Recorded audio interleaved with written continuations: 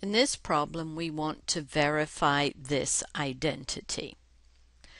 So remember, we either have to start with the left-hand side and prove it equals the right-hand side, or vice versa. And let's have a look at this one.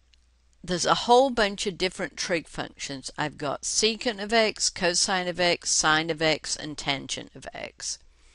So it looks like most probably the best way to do this problem would be to turn everything into sines and cosines and see where that leads us.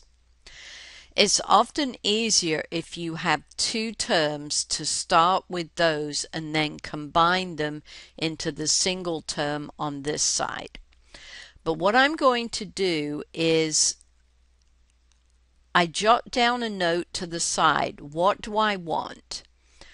I want the sine of x times the tangent of x, which is sine x over cosine x. So what I'm aiming to get is a sine squared x over cosine x.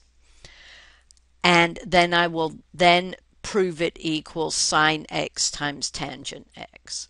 So we start with the left-hand side with our two terms, secant x minus cosine x. And we're going to write everything in terms of sines and cosines. Well, remember, the secant of x is 1 over the cosine of x minus cosine x.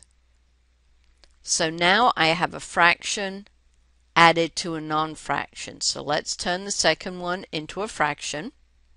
And to add fractions, what do you need? You need a least common denominator. And what is the least common denominator? Well, I only have cosine x there and a 1, so my LCD is cosine x. Now, since this is an identity, I can't multiply both sides by cosine x to get rid of my denominator. But what I am allowed to do is write the second term over cosine x. So to get a cosine x in the denominator, I have to multiply that 1 by cosine x. So I'm going to have to multiply the numerator by cosine x, because what you do to the numerator, you do to the denominator.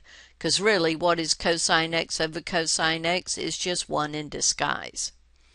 So now I'm going to have my common denominator of cosine x is going to be under both those terms. And I'm going to have 1 minus cosine x times cosine x, which is cosine squared x. And now look at where you're trying to go. Well, I've got my cosine x in the denominator. I want a sine squared x in the numerator. So at this point you should go, oh, I know what to do now. Sine squared x plus cosine squared x equals 1. The most important trig identity, the most important Pythagorean identity. So if I subtract cosine squared from both sides, I get sine squared x equals 1 minus cosine squared x. So now my numerator, instead of being 1 minus cosine squared x, I can write it as sine squared x over cosine x. And some students think they're done at this point because they have what they want. But remember, for a trig identity, you have to prove the left-hand side equals the right-hand side. So I just take this and write it as this. So sine squared x is sine x over 1 times sine x. That's going to give me my sine squared x in the numerator over cosine x.